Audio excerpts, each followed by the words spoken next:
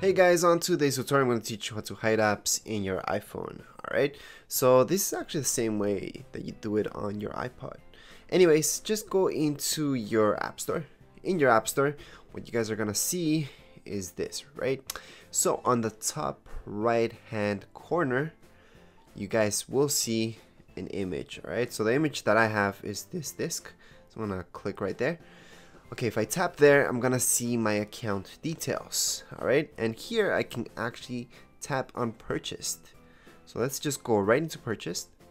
So on the purchased, I'm gonna be able to see all my apps. Alright, now I can also see apps that are not on this phone. So if I purchase them somewhere else, they may not be on this phone at this moment. Alright, so there's a bunch right here, and also there's apps that you may download maybe on your iPad.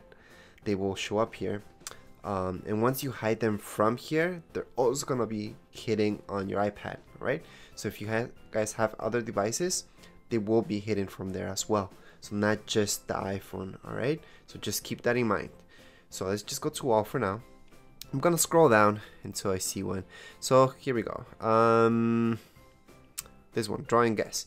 So all I have to do is slide my finger. All right, you're gonna slide it to the left hand side over the app that you want to hide. So I'm gonna slide it until you see hide. Alright, you can slide it all the way through, but right now what I'm gonna do is actually tap on hide, and there we go. So even if I search it after here, I will not be able to see it. If I go to my iPad, I'm not gonna be able to see that in my purchased app history. And to actually get that app back, well, it's never gone, it's just hidden.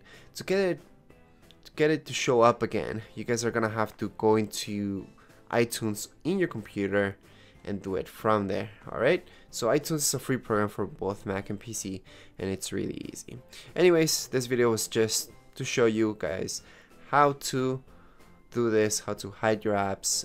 As you know, you can't delete them from your purchase history, you can only hide them, which is a good thing, just in case, you know, people purchase something like a paid app. You don't want to just delete that off, right? Because then you're gonna lose that money. So that's why there's only a way to hide them, but not really delete them. Anyways, hopefully this helped you guys out. If you guys have any problems, questions, comments, you can write them down here below in the comments area, and don't forget to subscribe and rate. Thank you.